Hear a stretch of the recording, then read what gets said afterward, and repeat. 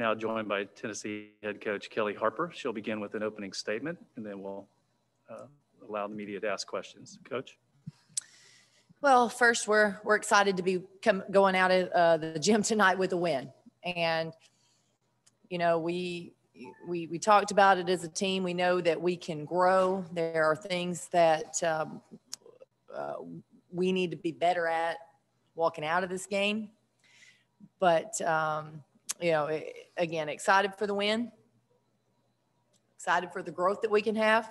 But I tell you, Ole Miss came out. They came out fighting, playing hard, knew they would. Not surprised at all by their play. They're much improved. If folks hadn't seen them this year, they're much improved from last year. And obviously they've got some dynamic players, and they played well. And, you know, like I said, down the stretch, we made free throws, and proud of our team. Take the first question from Maria. Coach, Destiny's salary gave y'all a jolt of energy when you needed. Just tell us a little bit more about what she gave you on both ends.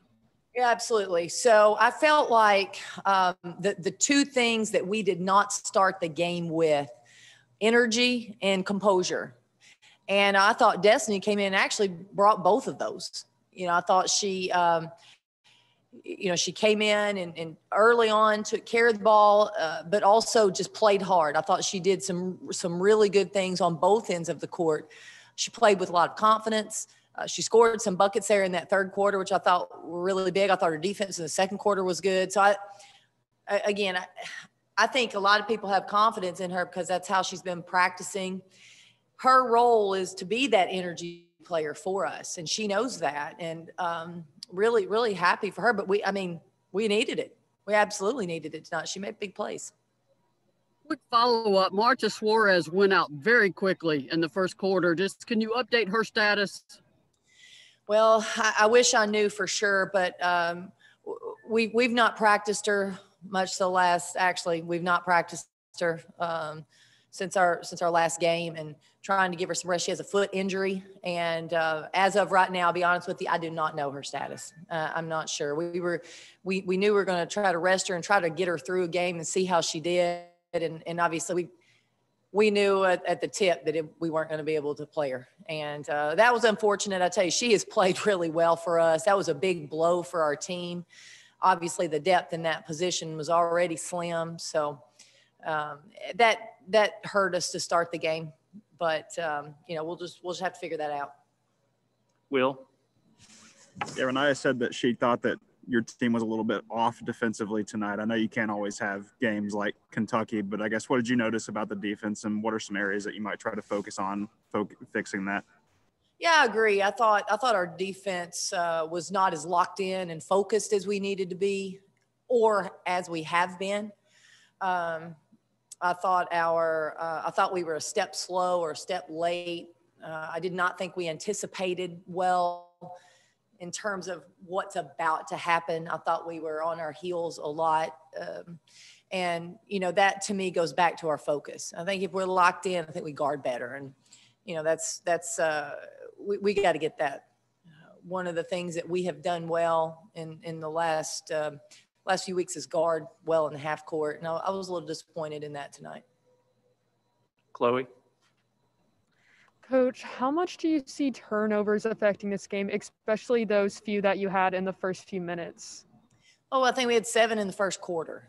And, you know, you start out by playing with low energy. They're getting after you, and you're not playing with composure. You don't turn the ball over. And that's, you know, it's not a great way to start a game. And obviously what happens in turn, now they get energy, they get happy, they get excited.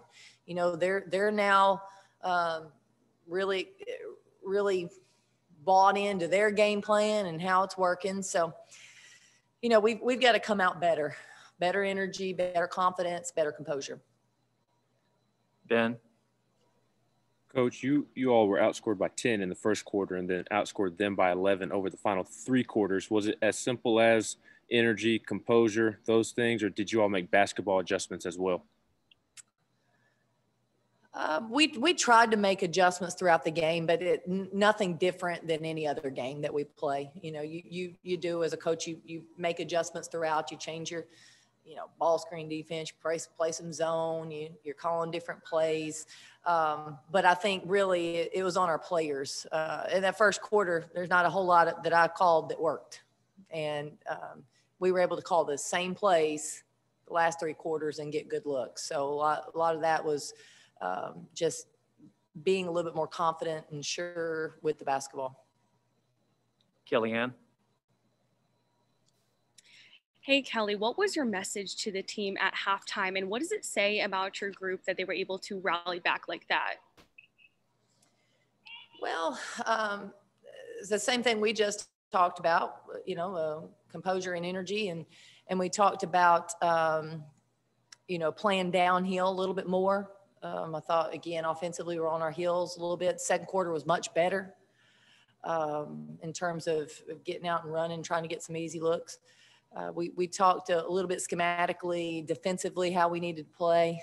But they've got some really talented players. They do. They have some talented players, and their talented players scored well tonight. They made some tough shots over us. We've not seen a whole lot of that this year.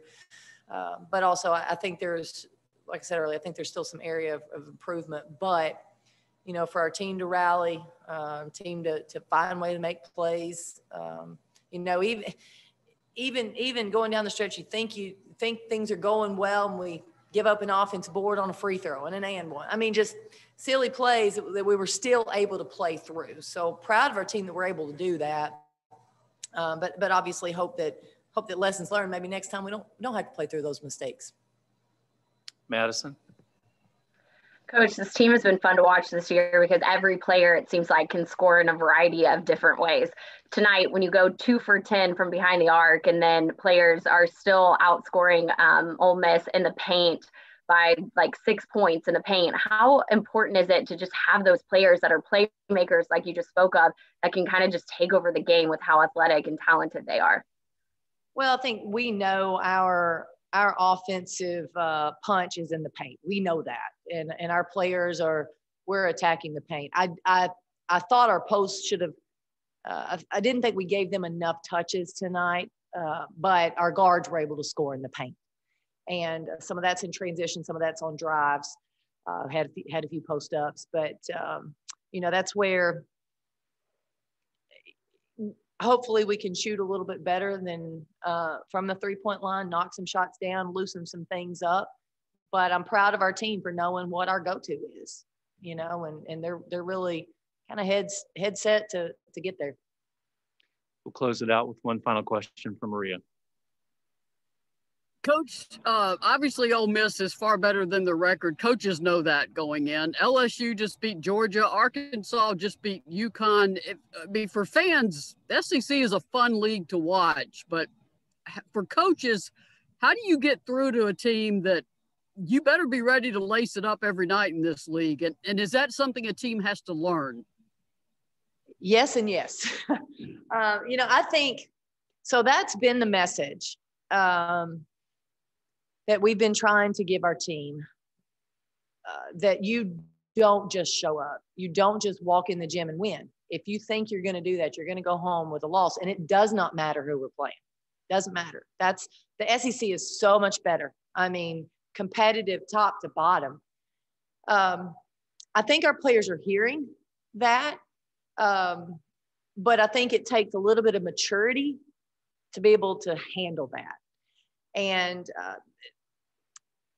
I think the message to them after the game for what we were trying to tell them, you have to go out and play your game. You have to go out and play our basketball regardless of who our opponent is. Our opponent doesn't matter. We have to be focused on doing what we do well. And I told the team, that's our next lesson. Our next lesson is that we're not going to be great every night, but you've got to be able to do what you do well. And I hope that they hear that. I know they hear it. I know they hear it. It's just a matter of now coming out every single night. And that consistency is hard to do. you know, you're going to see ups and downs throughout the year. Teams are going to see that. And the consistent teams, the teams that are there every night, are going to be championship teams. They're going to be the top of the league teams. And, you know, we want to be one of those teams. We want to be that. And to do that, we've got to handle this. We got to handle a little success, and we've got to be able to, you know, go out and put some blinders on and play the way we need to play. All right. Thank you, Coach, and thank you for everyone joining us tonight. Thank y'all for coming.